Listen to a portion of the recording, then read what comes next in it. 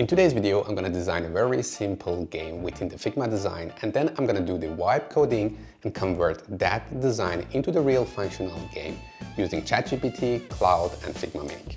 First, I did the illustrations and prepared the visuals of my game.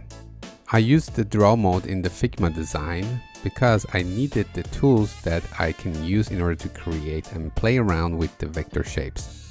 I made a tree and then the character, and at the end the overall composition. And then simply copy the frame of my designs and paste it within my chat in the Figma Make. After a couple of rounds iterations of debugging and fixing the problems, I got this result, which was very impressive, especially because the Figma Make integrated some sound effects into my game. I used Chatgpt and Claude to do the same thing, and here you can compare the results. Click on the link in the description to watch the full video.